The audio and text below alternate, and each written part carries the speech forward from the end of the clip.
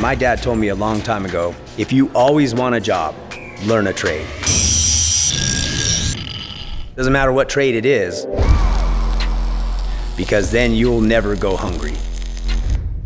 And that has played true for me forever.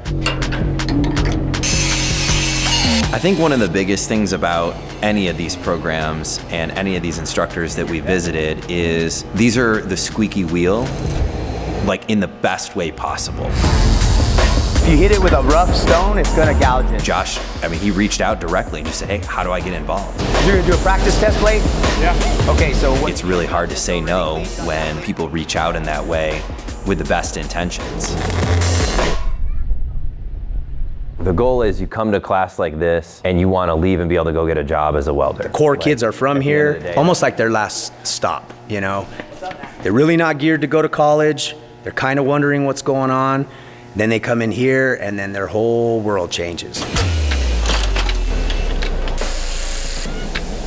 I have other teachers asking me, so what are you doing? Because they ditch every other class except yours.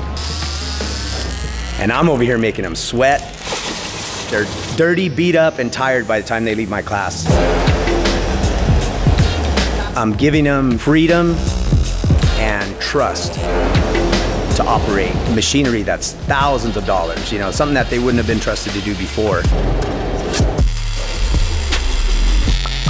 I feel that students that take a welding program, you know, they're oftentimes put into these programs maybe because they're not doing so hot in other areas. And I feel that that can be kind of discouraging to feel like things aren't really working out, I'm gonna end up as a welder. So I'm here to show people that it's actually a huge opportunity that they have to create a career. No fusion, fusion, no fusion, fusion, no fusion. Is every single one of those little scallops. So if there's any load that's put on that, it's a concern for it being the potential failure point. Because precision pulse doesn't overreact. One of the super unique things about this trip is Lincoln sent along one of their top field trainer, educator, problem-solving people, Mark Fisher. That determines really how long that plate should take you to weld out. I'm here because I have a goal to train myself out of a job. And I know that there are people that want to learn and know the same things that I do. Not all MIG wires are created equal. He's another one of these super passionate welding folks that is out there solving problems every single day. So to have someone like that come in and co-teach a class with me, I personally feel like I was the one that learned the most in this class.